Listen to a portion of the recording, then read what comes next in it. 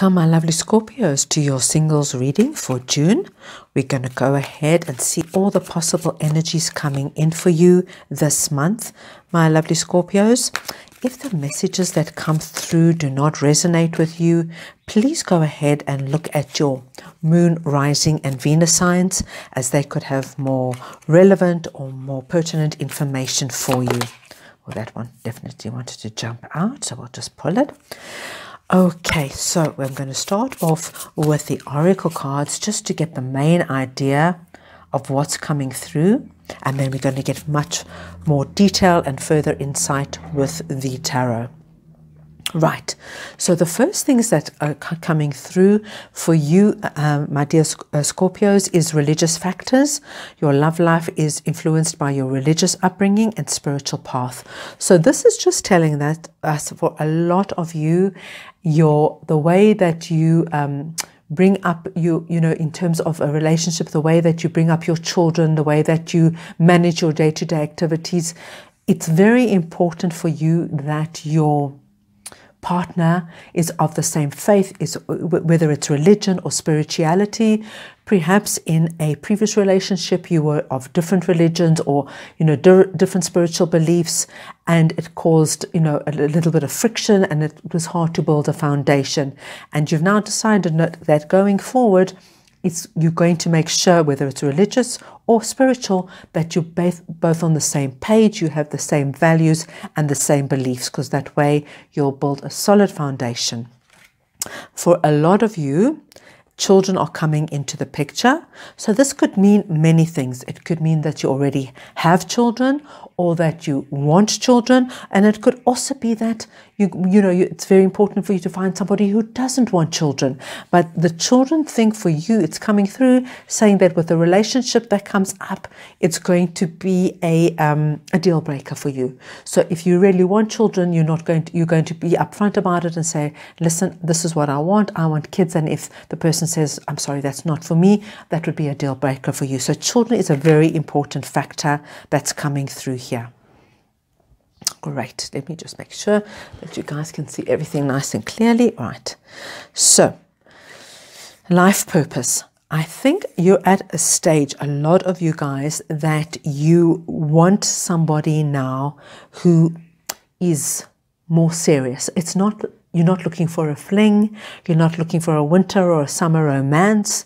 You want somebody now that can go the distance with you. And that might just mean, be in a committed long-term relationship, or it could mean actually going further with, marriage and starting a family.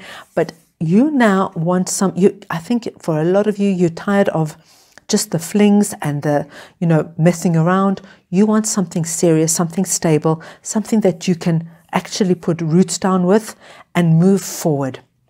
And the forgiveness card is just coming in. I think we'll just clarify and see if anything comes up with the tarot. Just saying that for some of you, you might be carrying a residue from a past relationship that needs to be forgiven and needs to be released, because you don't need to take this into your new relationship. So for those of you, and this won't be for everybody, who've just got some healing to do, so to let go of something, some forgiveness to take place. It could be forgiving somebody, it could be forgiving you, but the message is coming through.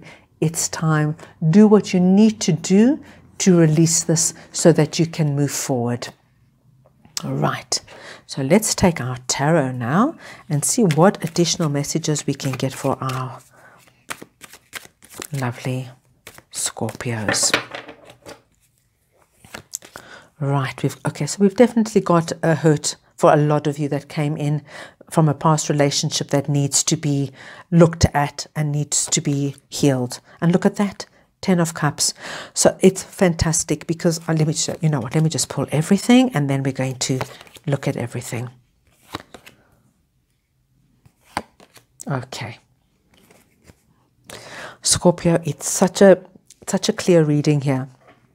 Okay, so for a lot of you, there was a past relationship that I can see was very, very toxic. It could have been various things for for each of you, you know, it could have been somebody who just brought you down all the time, who was very obsessive, very obsessed with you, very, you know, just kind of didn't let you be the person that you are, dimmed your light, put you down all the time. And that when you actually released yourself from this being chained into this toxic and really unhealthy relationship, you were left very, very hurt. And probably it took some time to get over it. But you did, whatever happened, you have to know that it was the best thing for you to get out of it. I mean, it could have had to do with perhaps your spirituality or your religious factors. There could have been a lot of conflict around that. Could have been a lot of conflict around having children, not having children. But I can see that it left you very brokenhearted and very hurt, and that it caused you quite a lot of sleepless nights, especially when you were in the relationship. And even when you got out of it, it's taking time to heal.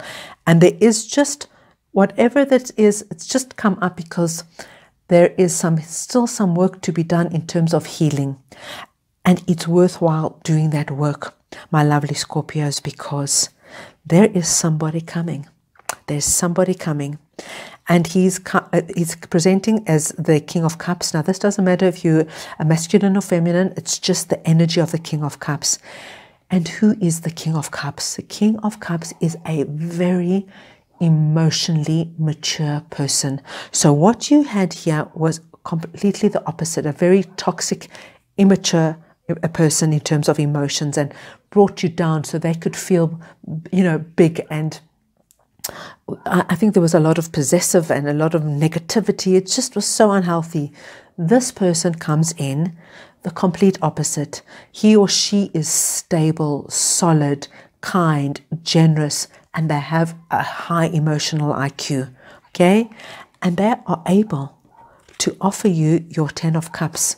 This person comes in, it's like the universe is giving you a gift, saying, we know what you've been through.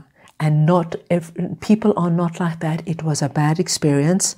Unfortunately, you had to go through it, because by going through it, you're going to see what you deserve and what you need. You have to let go of what happened. Take it as just something you had to go through, a learning curve. We don't know the reasons why, but the universe says it's over now. And it's now your time to get your happily ever after. And the happily ever after, my lovely Scorpios, is whatever you want.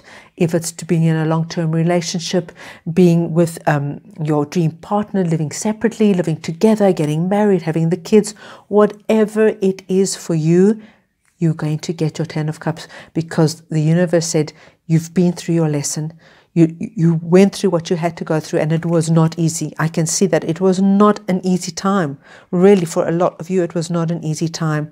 But the time is coming, because you now know what you want, and you determined to not accept anything less.